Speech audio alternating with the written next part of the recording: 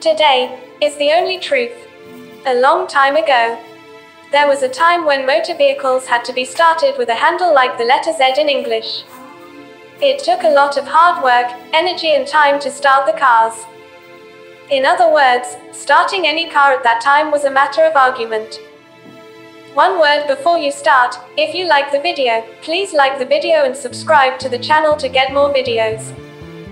A young man who was the vice president of General Motors Research Corporation. He told friends that cars could be started with a small key.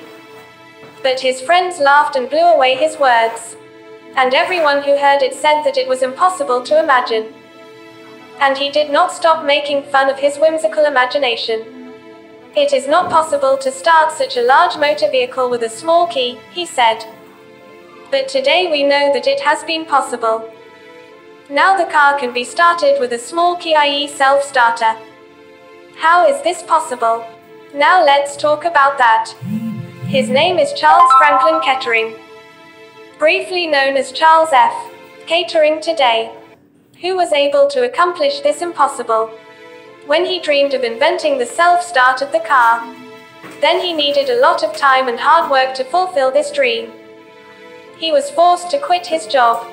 Money is also needed for any research. He lacked money because he did not have a job. His bank balance was running out. At one point everything was over. Even then Charles Kettering could not succeed. One attempt after another seemed to fail. More money was needed to continue the research. Disappointed, stop working or continue working. He started selling land deposits, jewelry, etc. At one point all that was over. The last resort was the ancestral farm and the house.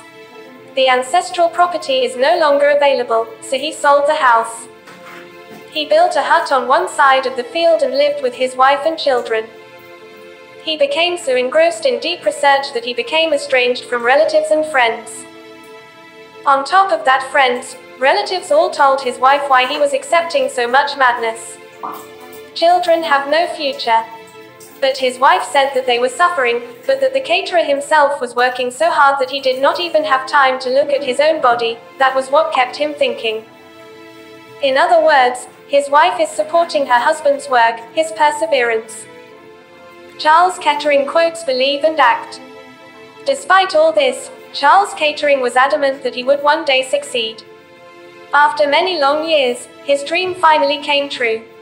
The day he showed self-start, everyone was surprised. People in all the motor industries started buying his technique and he became the owner of a lot of money. All the world-famous newspapers and magazines surrounded him and wanted to know the reason for his success. What is the source of your perseverance? To answer this, the caterer took the reporter to his lazy room, showed him a small stone in the middle of everything in the house, and said, "This is the source of my success." It was found that a small word, "today," was written on the stone. It simply came to our notice then.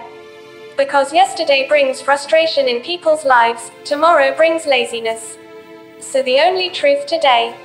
And so see, today I am successful. So friends, here are some lessons we can learn from this story. 1. Those who live with today are successful. 2. All the work in the world is done today. 3. So saving the present is the key to success. 4. Now or never. 5. Each time is valuable. So time should be used properly. Stay with us by subscribing.